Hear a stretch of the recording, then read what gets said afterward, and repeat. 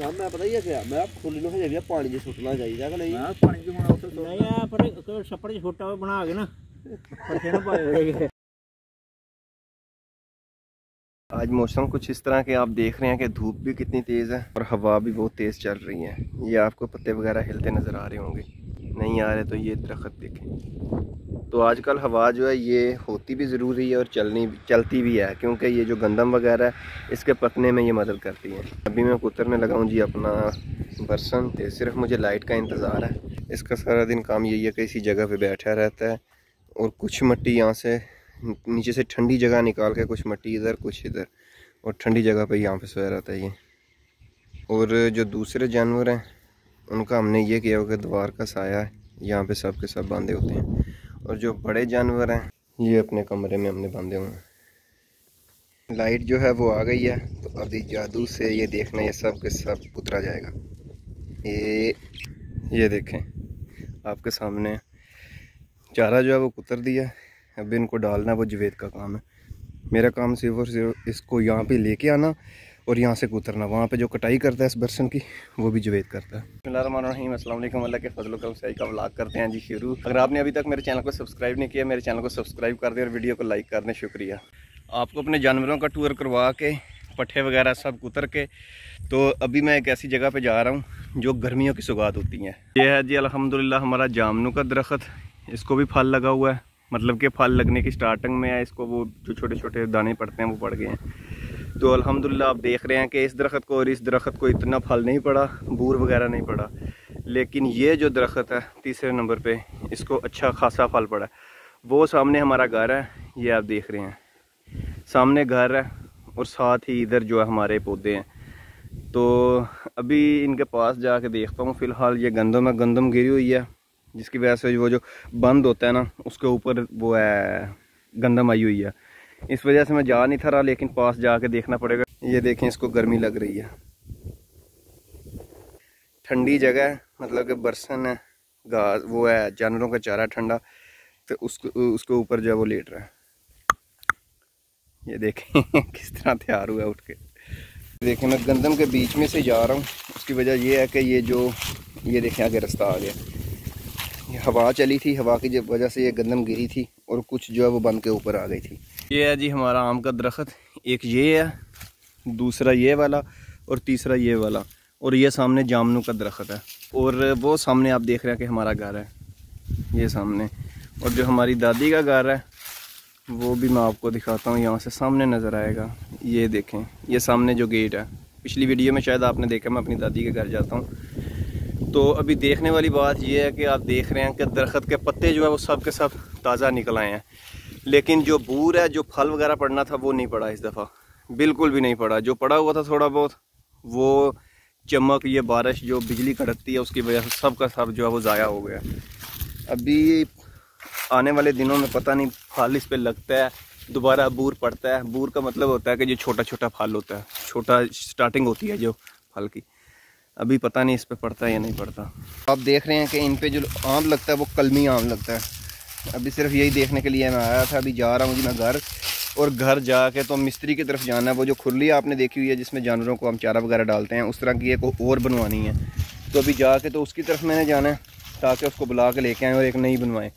तो फिर उसके बाद फिर देखते हैं जो करेंगे, आपके साथ ही हैं। अभी मैं जा रहा हूँ जी लोहार की तरफ, उसको लेके आना, और वो लकड़ी का जो खुरली वगैरह बनाते हैं, एक पहले बनी हुई है जिसमें हम चारा डालते हैं, आपने देखी है, एक और बनवानी है। तो जी अल्हम्दुलिल्लाह हमारा ये जो जामनू का दरख्त है ये आप देख रहे हैं, इसको अच्छा खासा बिल्कुल सही एक नंबर फल जो है इसको पड़ा है।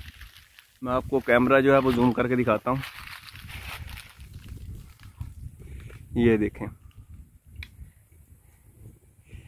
ये आपको नज़र आ रहा है छोटा छोटा, ये वाला टोटली इसी तरह इस आम के दरख्त को भी पड़ना था, लेकिन वो पड़ा और ये जो बारिशों की वजह से जो है वो ख़राब हो गया। ये तीनों दरख्त हैं हमारे 1, 2 और 3। वो सामने हमारा घर है, वहाँ से भी नज़र आती है।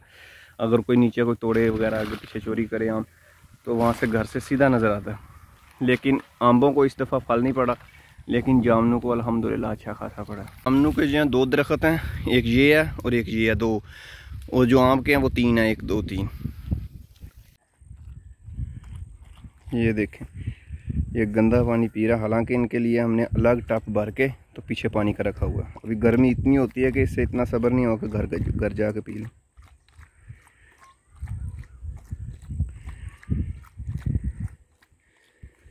घर भी पहुंच ही गया था मैं, ये मेरे साथ ही गया हुआ था। अदरा आया।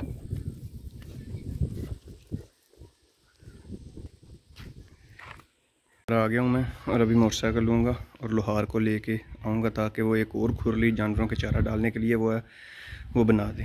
पहले मोटरसाइकिल को लेके गया हुआ था, मैं सोच रहा था कि इस मोटरसाइकिल पे जाना पड़ेगा पुराने पे, लेकिन अल्हम्दुलिल्लाह ये वाला आ गया, अब इस पे जाऊँगा।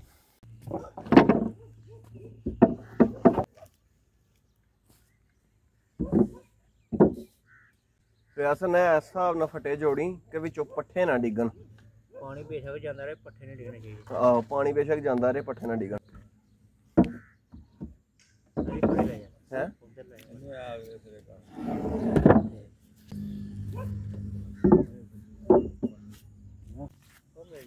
पदरे करके फटे।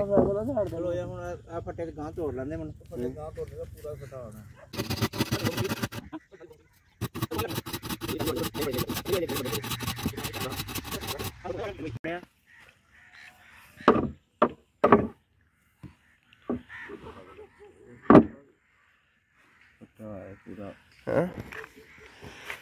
पूरा फिट आया है।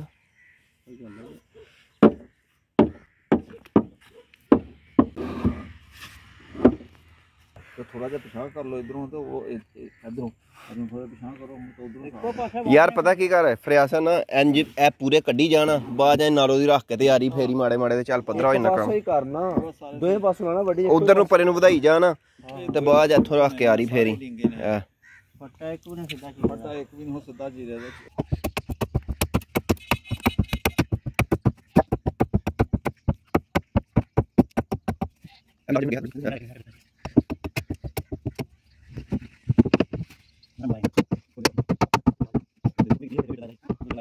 साहब मैं पता ही है क्या, मैं फुल नु हजे भी पानी च सुटना चाहिए कि नहीं? मैं पानी च हुण उसे नहीं आ पर छप्पड़ च छोटा होवे बना के ना पट्ठे ना पाए होए।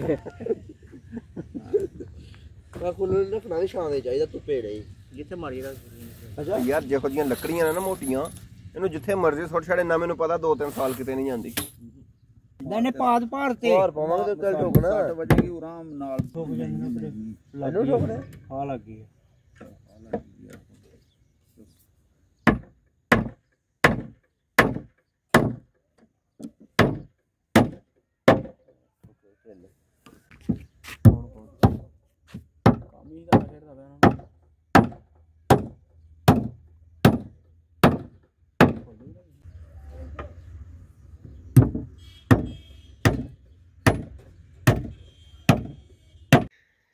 ये जी जानवरों के लिए शाम को हमने बना दिया था, लेकिन उस वक्त काफ़ी अंधेरा हो गया था, जिसकी वजह से मैं आगे वीडियो जो मुकम्मल नहीं आपको दिखा सका। तो ये सामने देखें, इसमें हमने रात को भैंसों को चारा भी इसमें डाला था।